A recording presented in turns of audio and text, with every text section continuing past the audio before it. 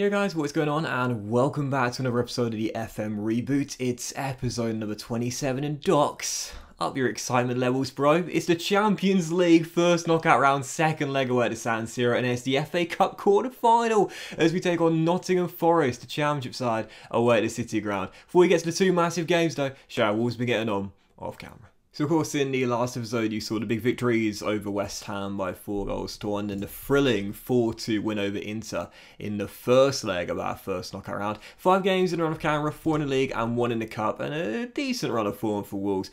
Started off 1-1 draw against Aston Villa in the Midlands derby. Raul Jimenez scoring our first just past the out, but in stoppage time closing out the victory, Edmilson Fernandez just turned into Speedy Gonzalez, said to Connor Cody, see you later, ran the length of the half and slotted in a stoppage time leveller.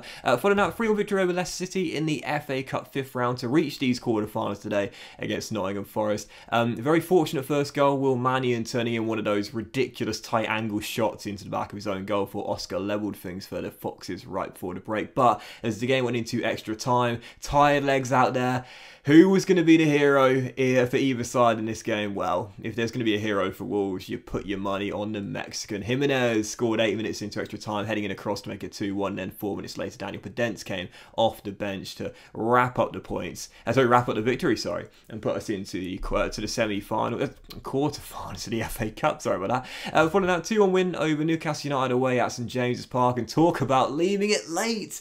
11 minutes to go, the Magpies get a deflected goal of their own as Eric Bailly scored an own goal, turning it past Patricio. Very unfortunate, nothing to do about that one as the Magpies went to goal up. They thought they were going to get a big victory, but stoppage time, oh yeah, 2 goals for Wolves, and they both come through. The speedy Spaniard, Adama Traore, getting the first and then the second in the space of about, what, 120, 150 seconds between the 2 goals, as he scored 2 stoppage time goals to give us the big 3 points there in the North East. What a late turnaround that was. Following that 4-1 loss to Manchester United at home for our first defeat in a few in the Premier League. But as you'll see by my lineup here, I put a couple of kids in the starting 11. I knew we'd lose this game. It was on Tuesday night. There were just a few days between the Magpies and the Cherries. This was always going to be a loss anyway, so just waved a white flag and let them have the victory. Yeah, their 4 goal scorers, Marcus Rashford, Anthony Martial, Mikel Merino, and Florian Thauvin. Connor Cody got a consolation for us, but we were always going to lose that game, so I was totally fine throwing out a backup side and taking the L, because I knew if we'd win on the weekend, that would be the right thing to do, and it was indeed. Beat Bournemouth by a goal to 0. Raul Jimenez, 17 minutes to go, connecting with a Nelson Semedo through ball to give us the win. As he continues his hunt for the 3rd straight golden boot, we continue to remain in 4th place, but Spurs are just not letting go. As I talked about in the last episode, it's going to be us versus Spurs for that 4th and final CL spot, and they are just not letting us go. 1 point in the gap. We had a better goal difference record, 9 games to go, but it's still incredibly tight. And the real story of the season, Manchester City have sacked Pep Guardiola. They're 3 points off the drop, and yes, they do have the 3 games in hand, but even so, I said at some point Man City and Chelsea are going to kick on and have a strong second half. Well, the Blues have done that, but I don't know what is going on at the Etihad. Look, they're not going to go down. I feel very confident they'll stay up, no doubt about it, but with their superb side, I can't work it out, I really can't.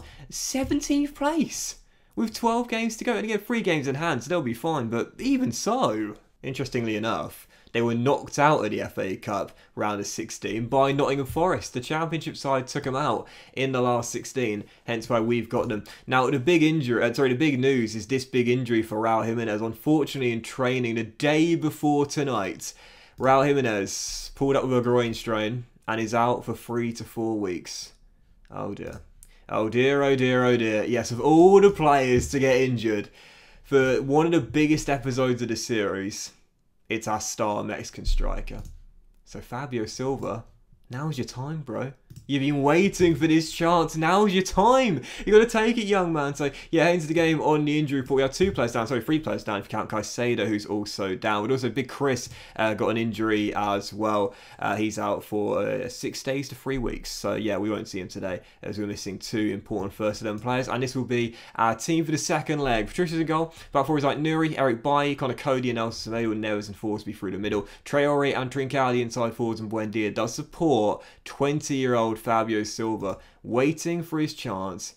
He's got it now. On the bench, Bettinelli, Marquez, Williams, Ward-Prowse, Jordao, Pedence and Nato as well. First of the two, Inter Milan at the San Siro. Come on, Wolves. I think we are going to need at least one away goal tonight, so we need to be brave. I know we have that 2-goal cushion, but we saw in the first leg how good Inter were when going forward. Oh, what a start! Yes, and that's exactly what we need. Great ball by Buendia, who was just a magician in the first leg. And Francisco, on loan from Barcelona for a third straight season.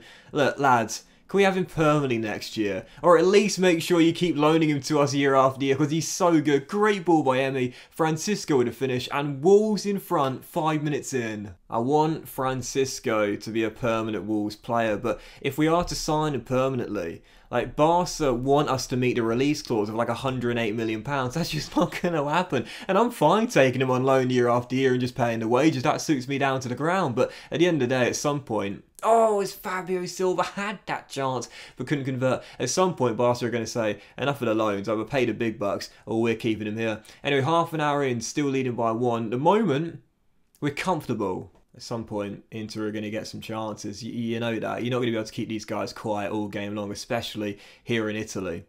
But again, the key for us, if we can get our second away goal and cancel out Inter's, then we've got a great chance. But it's all about what happens, I'd say, like between now and the hour mark already. If Inter get a leveller and possibly go in front on the night as well, we are going to be fearing the worst. As Lukaku plays it back to Bruno Guimaraes. And here come the hosts. Edouard, lovely ball to Hakimi. And Lukaku's at the back stick. And Castrovilli should have made it 1-1. What a sitter. How he failed at the target from there, I do not know. That's a poor, poor miss. But hey, we'll take it. So at the break, we're leading by a goal. I don't see it staying this way, though. So I'm going to say to the boys, don't get complacent. Things can turn around very quickly in football. Keep focused. If Inter get a quick goal in the second, that could change everything. Body language is really good, though. Like, we're not feeling the pressure. We're not feeling the nerves at all. At the moment, we're calm. And there's just over 20 minutes to go, and we're still leading here at the San Siro. And a second goal would be huge. And there he is, waiting patiently for the chance, and takes it when he gets it. 2-0 Wolves. Fabio Silva has been sat on the bench saying, Gaffer, please give me a chance. Well, he's got it courtesy of the Jimenez injury, and he's connected with Buendia's corner to give us a 2-goal lead on the night and a 6-2 lead over 2 legs. Vince Carter, it's over. We're heading to the quarters. That was my big concern heading into the game. Could we get the away goals, you know?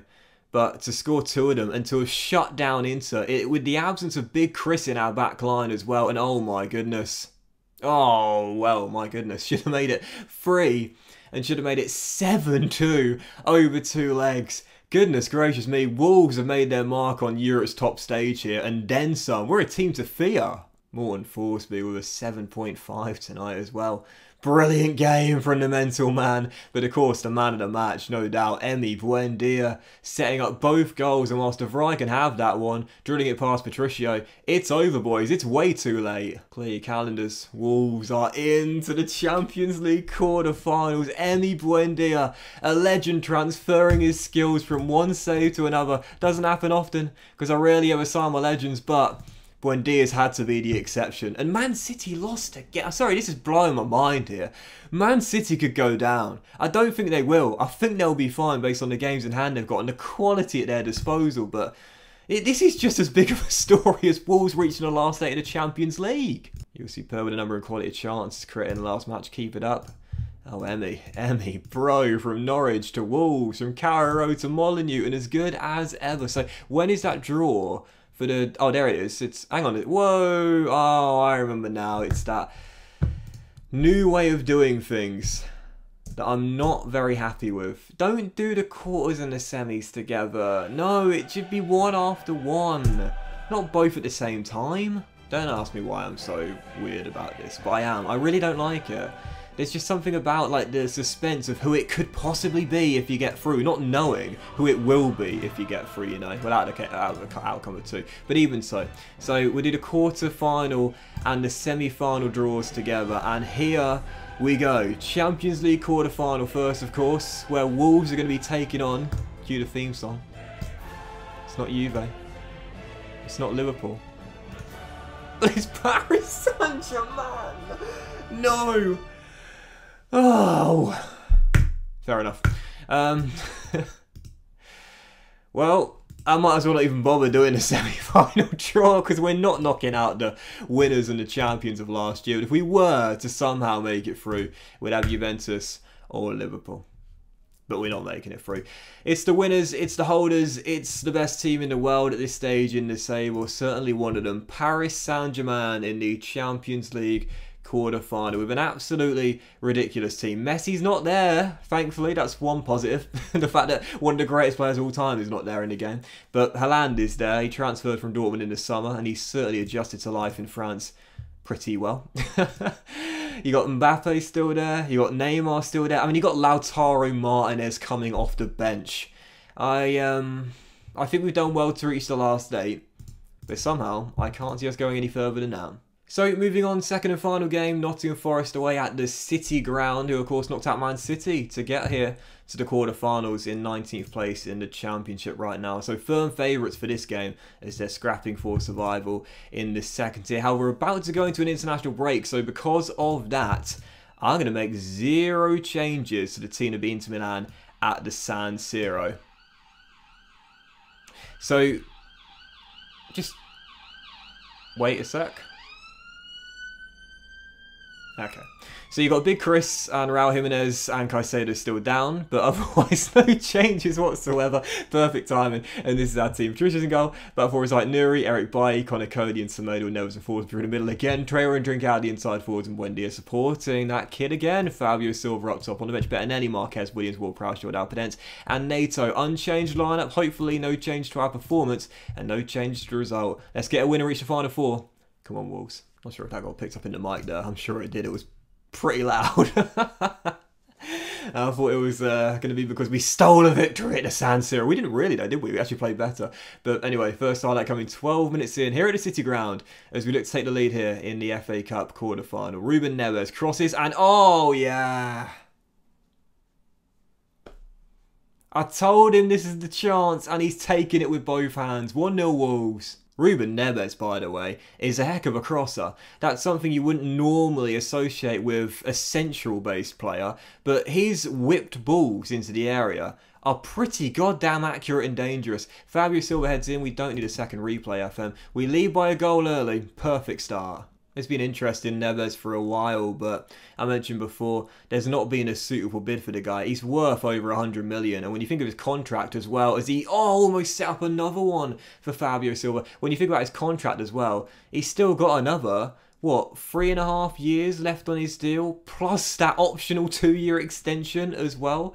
So obviously the guy's going nowhere. And yeah, no doubt about it, he'll stay a Wolves player for a very long time. Anyway, 1-0 still, 29 minutes in. Could have been 2-0 up had it not been for the woodwork as the hosts go for goal, but Patricia makes a simple save. Ait Nuri down the left. And a young left back has plenty of red shirts ahead of him. But is he going to try and take them all on? No, he'll cross it to the middle. Oh, the dilemma I've got on my hands is ridiculous. And Fabio Silva bags his brace. 2-0 Wolves, 29 minutes in, the youngsters combined for our second. I just don't know what to do. Do I play him on the left and bench Traore? Surely I can't bench the Mexican going for his 3rd straight golden boot. But I don't know what to do. As far as I'm concerned, no player is worth totally changing the club culture or tactical system that you've adopted if you're, you know, sort of like sticking with it forever, as I do with the 4-2-3 on controlled possession. So, how on earth did that go in? Sorry, Patrick Roberts makes it 2-1, but Patricio, how did that go in? You know, Patricio this season has actually not been that good. He's made quite a few errors, and I mean, it's accurate, but it was pretty goddamn slow. But yeah, I don't know what to do with Silva and Jimenez. I really don't. I'm still winging it at the moment, and to be fair, it's working.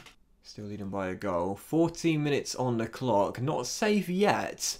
But we should be now. Trincao turns in Ait Nuri's cross to the back stick. Second assist of the game for the young Frenchman. And that will do it now. Well, I'll be honest here, we've not exactly been dominant at the City ground. But those goals there from Silva and Trincao, the young Portuguese forwards, are going to give us the victory. Into the semi-finals. Final 4, here we come. We're heading back to Wembley. Ait Nuri's had a bit of a stormer today as well. as Fabio Silva latches onto a long through ball and does convert. Took his time, but converts for his hat-trick. Oh yeah, hat-trick for Fabio Silva. Oh my goodness gracious me. I don't know what to do. I really don't. But again, at the moment, it's working. Great ball by JWP. Fabio Silva gets onto the end of a mistimed jump and converts at the near post. 4-1 Wolves. Final four, here we are. I think from next season onwards, that's when I'm going to split the game time down the middle between Fabio and Raul. Because it'll be Jimenez's final year of the contract. And of course, he'll get a new one. But I've just got to give Fabio Silva the game time he needs to develop, because otherwise he's not going to turn into the world-class striker he can. And he's proved it today. He's certainly capable of stepping in when required. Hat-trick at the City ground. He got one in the San Siro as well. And we are into the final four of the FA Cup. And when is the draw? Okay, we'll do that together and then we'll end it there. Wolves have a chance at a double at this point. And it's basically going to be London versus Wolves for the FA Cup semi-final draw. Because you've got 3 London sides in there. You've got Brentford, you've got Chelsea and Arsenal who have just made it through. Plus us. Here we go then. FA Cup semi-final. And Wolves have got Chelsea in the final four. So Brentford, the remaining team outside the Premier League, will take on Arsenal. Will take on Chelsea. And again, Chelsea this season haven't been the best. They got off to a catastrophic start. But they have turned it around since then, as we were expecting. Ivan Toney signed for them, interestingly enough, by the way. But yeah, Chelsea in the final four. That's a very even tie, I would say. We've got a very mixed record against Chelsea. But bring them on. Repeat of the FA Cup final back in season 1. Sorry, it was Chelsea, wasn't it? Wasn't it Chelsea we lost on penalties? Of course it was. I knew it was. Why did I just inflict that heartbreak on myself again? So that'll do it for today's episode of the FM Reboot, guys. Big thank you for watching. Hope you enjoyed it. If you had, then please do drop a like. Much love to you all. Have a fantastic day. And oh, come on now. Come on. You know we're coming back with PSG in the first leg. And then the Saints away in the Premier League. And then we'll play the second leg plus the semi-final in the episode after that. Have a great day, guys. Much love to you all. And I'll see you for the next episode of the FM Reboot very soon.